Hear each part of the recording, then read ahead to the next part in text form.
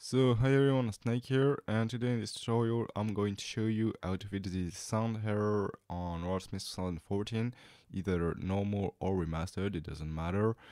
So what you want to do is go to your settings, audio settings, peripherals, then you go to your main device, click on properties, go to format, and select 4000 hertz on DVD quality.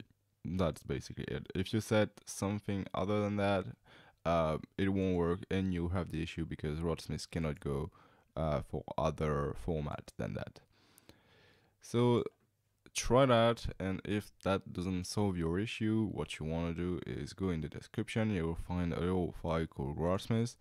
Then go to your Steam folders. So it's usually Steam apps, Common, and Rocksmith 2014, and drop the file into your main file. Basically, it's gonna replace this little file here. You wanna accept and replace it, and you should be good to go.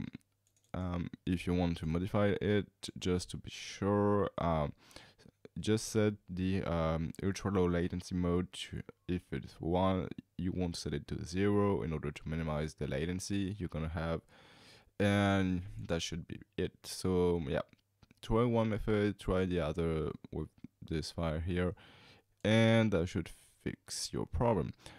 Anyway, that's all for this tutorial. I hope it helped you. If it did, don't forget to like the video, subscribe to my channel, and share it if you think it may help others. Anyway, I'll see you guys in the next video. Hope you're gonna have a fantastic day, and I see you later. Bye!